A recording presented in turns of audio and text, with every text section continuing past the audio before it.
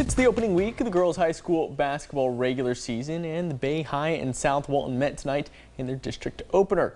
Coach Powell and Tornadoes enter at 1-0, looking to stay undefeated. Coach Porter searching for his first regular season win at the helm of the Seahawks program.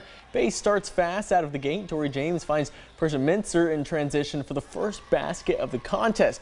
With South Walton, they respond with some transition offense of their own. Katie Tusa hits Nola Pleat up the court. The sophomore draws the contact and gets the bucket. She completes the three-point play, sinking the free throw.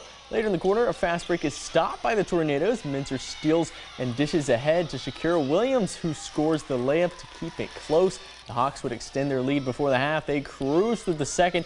50-24 is the final in South Walton's favor.